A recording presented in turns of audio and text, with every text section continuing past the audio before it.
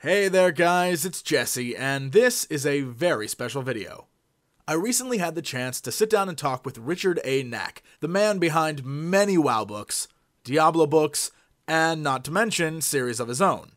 His newest book called Wolfheart takes place in the Warcraft universe and focuses on Varian Wrynn.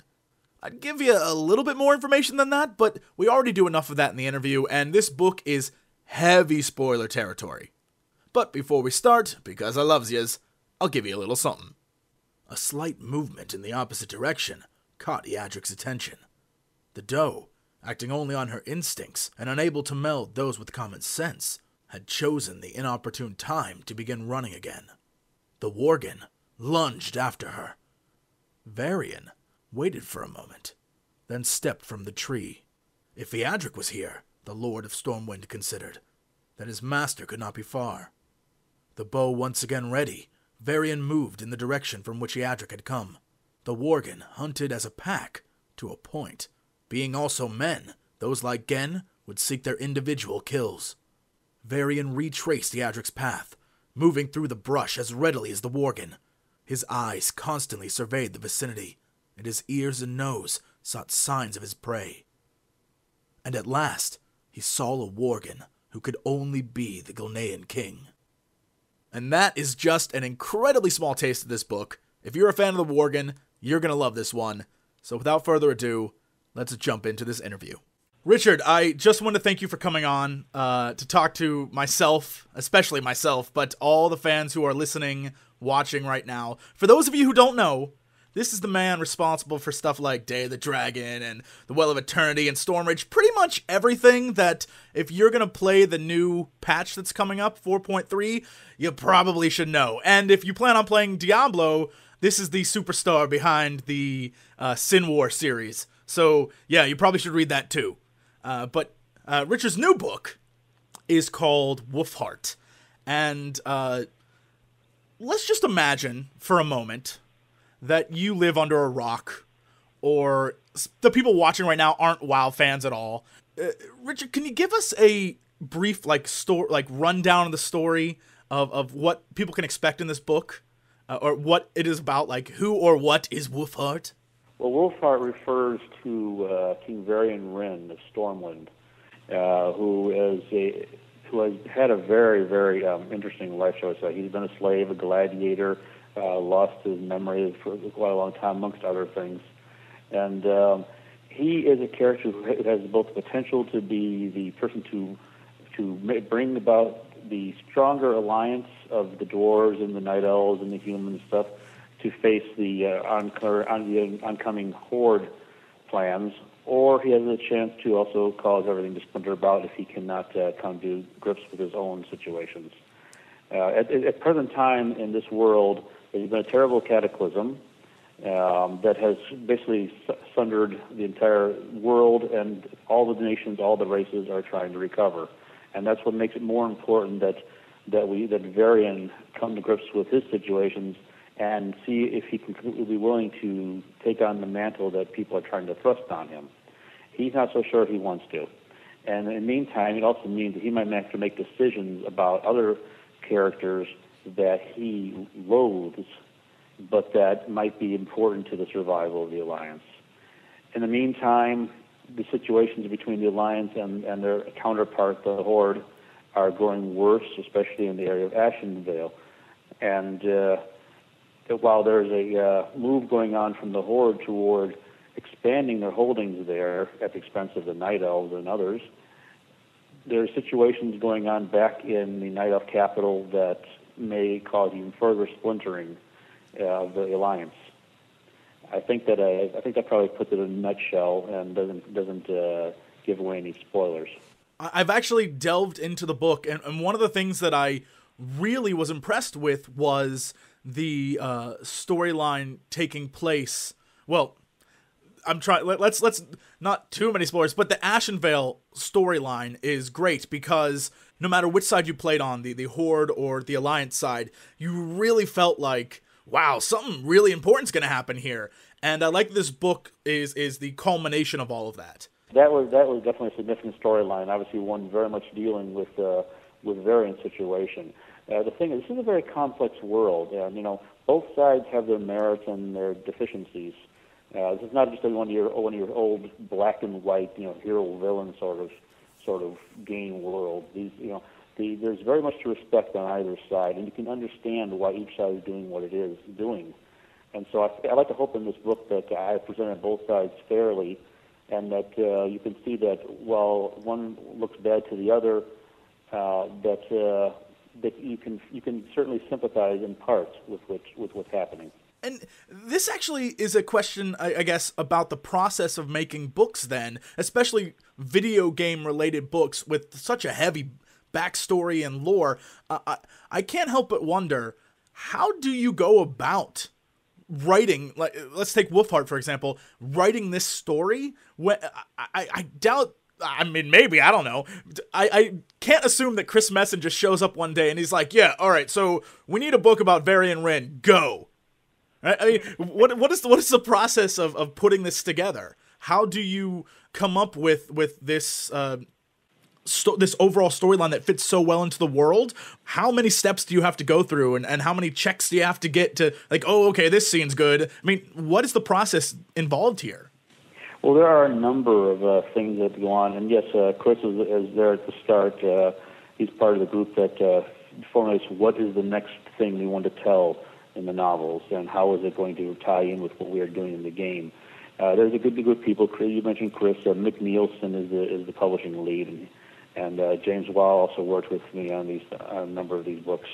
And they and the others that involved, including the lore people, have done an excellent job. Been wonderful to work with. But essentially, what happens is they will come up with a notion of what idea they want to see in a book, and then they will present that along with a suggestion of what elements that would also be important to show, since those elements will be up in the game. Then I take those and I come up with a synopsis where I expand on them, where I try to bring in elements that I think also tie in. And what will happen is they'll look over my synopsis, and then they may tell me, well, we like how this is going, let's expand on this. And we want you, and after what you said here, maybe we should change direction and go here. And then they'll send it back to me. I'll rewrite it again, and they'll go back and forth a few times until eventually we have something that has been really well thought out between all of us. And I'm very pleased with their feedback on all this, because obviously they know the game inside and out more than anybody could. And so that allows me to ask questions on certain subjects that they haven't put out yet on a game, to see if I can use those also. And then finally, when that's all done, I give one last synopsis. They check for anything that might have changed from in the game since we discussed it first, because things are always changing in the game. And then they'll give me the okay to start working on the first draft. And between them and the lore people, we try to keep all the facts in place. Obviously, it's not going to be perfect, but we've been trying to tie everything together, keep it cohesive, and it's been a really terrific way to work. A lot of feedback, which I have not always seen from some companies I've worked with, but Blizzard has been great to deal with. I think the feedback comes from the fact that as you were talking, I was just thinking about this. Your work, a lot of it at least, ends up actually in the game sometime after you've written it. Like I know that they're adding a dungeon. I think it's a 5-man that's based off of the whole all the stuff that happened during the Well of Eternity, things like that, where they're taking stuff that you, along with the team, created and throwing it in the game, which I think is great, because it gives it that these books actually do matter. There's one thing that I know a lot of fans hate. It's when you have stories that relate to a subject that they really love, and then somewhere along the line someone says, oh, those aren't canon, they're just, stories. And that, I know that drives people crazy. Trust me, as far as Blizzard is concerned, the novels, from what I've been told, are considered canon. Sometimes, because of how much World of Warcraft has grown, they do have to adjust some things. For instance, the people who remember the game from Orcs and Humans, there's a lot of things that have changed from that to World of Warcraft. And that's just because, as they've delved further into the world, they realize that, these situations must be adjusted because it makes more sense. They try very hard to please the gamers and the readers, and the books are one way of bridging those situations, where you have to make some changes. I've been asked to make some adjustments in the world, so that they could, for instance, have more blue dragons back again, and other situations have shown up along the way, they really, really appreciate the people who play the game and read the books, and they're just trying to come up with the best entertainment they can. This is a question that I've actually received from a lot of fans. I put a post out there. I said, give me 1 or 2 questions that you really want to know. Really, really want to know. And this is one that I got from almost everyone. I hope I can answer it. Yeah, you know what? So do I, because even I'm curious about this. But it's one of those ones that almost seems like personal to a writer, so we'll find out here. Can we talk about Krasus? In regard to his demise? Yes. That's what people want to know what your thoughts are. And they want to know if we'll ever see him again. I, of course, I'm sorry to see his passing. He's been a character very much enjoyed by many people, and of course he's one of my favorite creations. I put him through a few trials along the way here. He pretty much almost died in Night of the Dragon, as it is. I knew a long time ago that they were intending this, and I understood why, because I discussed it with him on how the situation was going to be done, and it made sense that it had to do in the book that Christie was working in. So I perfectly understood it because I had all the faith in Christie, So I respect their decision and her use of it. Of course, myself, I would like to have him on a little bit longer. If I could have done his demise in one of my stories, that's fine. But it made perfect sense in her novel, so that's why I was happy that it was going that way at least. So I give them full kudos on that. Whether or not there's some way he could return, that is something that only Blizzard could say for sure. I can tell you that I absolutely do not know anything about that.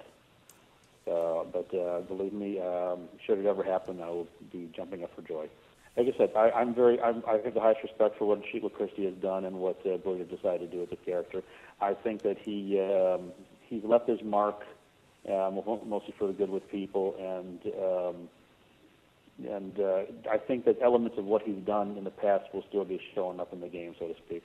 With that said, then, maybe Krasus is the answer to this, I'm not sure, but the second question that people wanted to know was, what is your all-time favorite character that you've written about, or that is the most intriguing to you in lore, who you would like to write about? Oh, that might be a multiple-answer question. Of the ones I've written, first of all, I've heard some really fun and fascinating characters. Nelfurion, for instance. Varian, I was really happy to delve into Varian. He's been a character I've been kind of following, and I really enjoyed him, and to be able to work into his situation, that was a lot of fun there. So he would be way up there. Obviously, Krasus, I always enjoy working with there, but in terms of, I think Varian right now I'm very keen on, and so I hope to be able to do something else with him again. And in terms of my own characters, right now, if there's a character I would like to be able to do something with, this might surprise you, I would like to see if I could do anything else someday with Trag High Mountain, the undead Tauren. Here in the mangas, and now he's a Death Knight in the game. That is a really interesting answer. Yeah. I always liked Minotaurs, and so I like Taurens. And there's just something about that character, that I feel that he has more to a story that I would love to do if they ever let me in. It's interesting because most of the undead characters that we see in lore or in stories or books or comics or whatever are human. And I think it's like this, they're back from the dead and we can relate to them kind of. But there's so many other races that are undead that I think not to tap that is kind of a letdown. So you saying Tauren undead is amazing. I love that answer. That's great. Yeah. Like I said, let me do something with Trag High Mountain. I'd be very happy.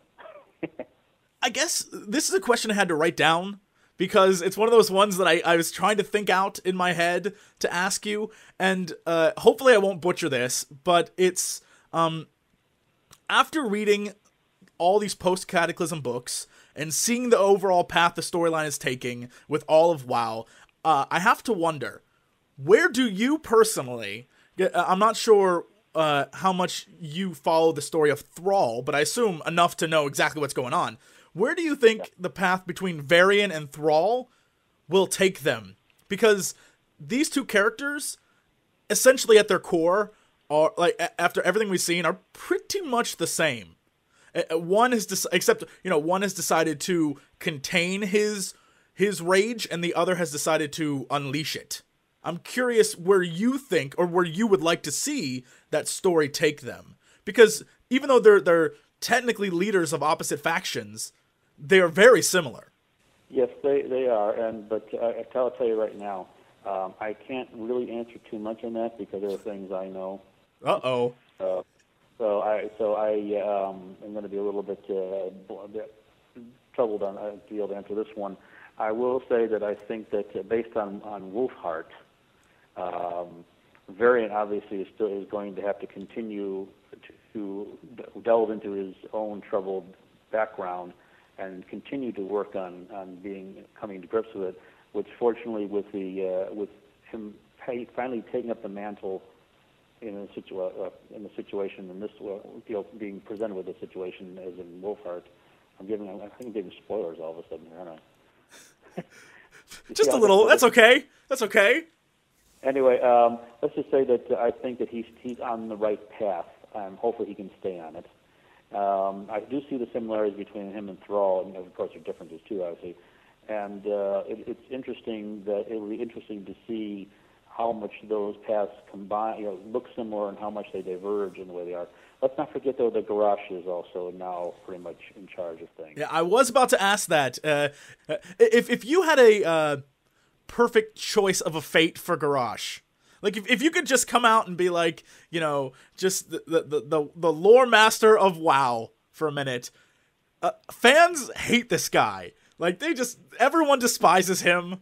And all he wants to do is rule, but everyone hates him. Like, if you could give him a proper way to go, what would you give him? I would give him a fate that he deserves. That could be good or bad, so that's all I'm going to say. All right, then. I cannot really go into that one. I'm just going to say that whatever fate is being pointed toward him, I'm sure he will deserve it. Okay, I can take that answer. And there's one final question that doesn't even relate to WoW. A lot of people wanted to know, are there any more Diablo books coming down the pipeline?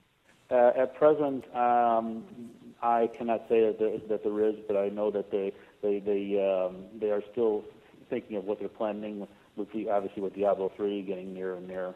I did notice, and maybe it's just a glitch, I did notice that on Amazon once recently, somebody told me that there seemed to be like a box set for the Sin War coming out later this year. That's what somebody told me, so I'm going to have to go look at that myself. I actually think there is. I remember reading during the Diablo 3 press release that they said that there was something along those lines coming out, and it had like a funky new packaging and stuff. I think I remember seeing something like that. Yeah, because I was well into Wolfheart and a couple other things at that time when that probably was announced. So the Diablo stuff, I'm a little bit behind on what the latest news is. But somebody told me that, and I pretty much took their word for it, since they're pretty dependable.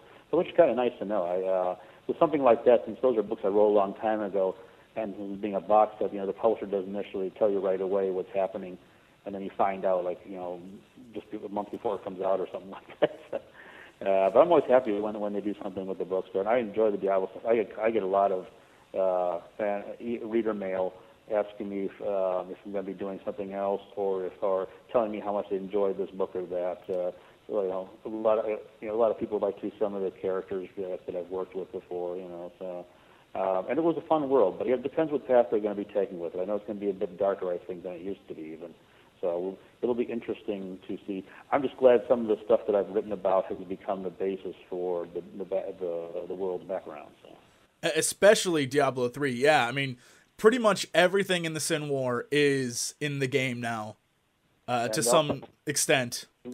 Also, elements like from Kingdom of Shadow, for the lost city of Ura is in there.